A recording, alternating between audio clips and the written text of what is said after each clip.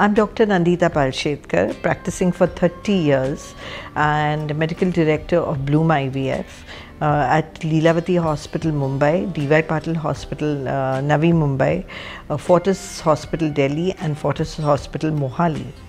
Today I'm going to talk about IVF and unexplained infertility. Unexplained infertility matlab kya? That you cannot find a reason for the problem, and all the tests today we cannot find a reason. So when you have done all the tests and everything is absolutely normal, but the couple have not conceived after 12 months of trying in a girl who is younger than 35, or 6 months of trying to get pregnant in a girl who is older than 35, that is known as unexplained infertility.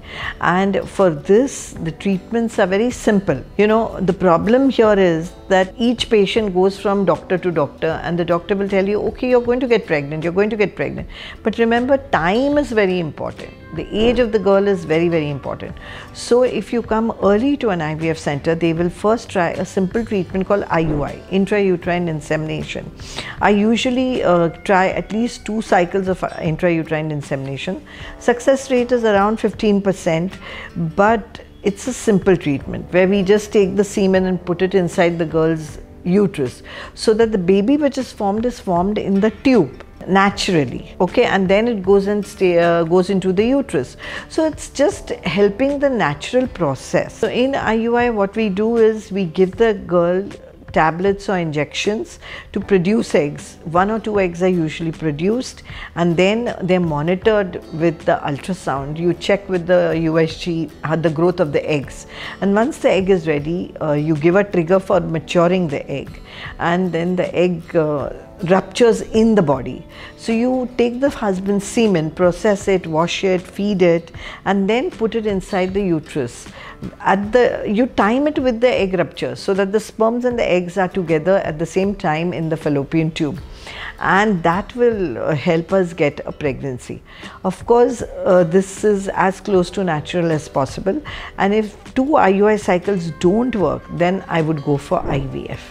But don't waste time, because age is very, very important, and the younger you are, the better are the results. IVF, let me tell you simply, it's a simple process where we give injections to the girl. She produces about 10 to 12 eggs, and then once the eggs are the egg growth is monitored by sonography only, and we give a trigger for maturation. Now in IVF, we go in with a needle and remove those eggs before they rupture, and that process is known as egg pickup or ovum pickup. And then the eggs are given into the IVF laboratory, where they will put the husband's sperms and the eggs together, and a baby is created. And then this baby, a 3-day baby or a 5-day baby, is put back into the uterus of the girl. So this is known as IVF.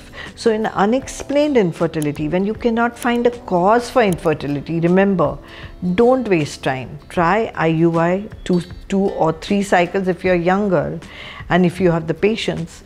Otherwise, go straight for IVF after that, and you will definitely get a good result.